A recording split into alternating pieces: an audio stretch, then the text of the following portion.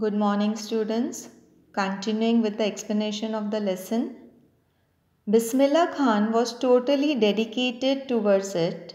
He used to practice music on the banks of the Ganga for hours to achieve perfection.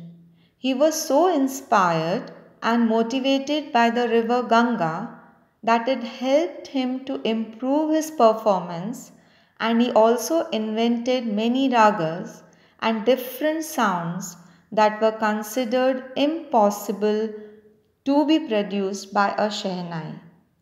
When Bismillah Khan was 14 years old, he accompanied his uncle to the Allahabad Music Conference, and his talent was appreciated by Ustad Fayyaz Khan.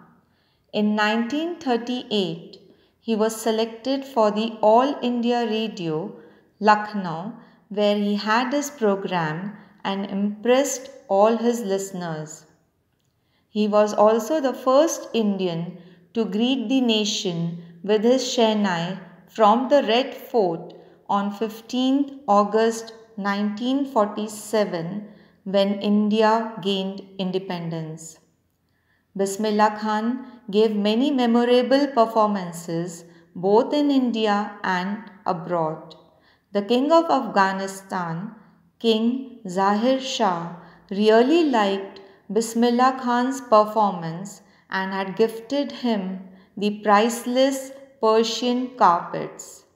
A film director, Vijay Bhatt, was so impressed when he had heard him play the Shehnai at a festival that he named a film after the instrument called Goonj Uthi Shehnai.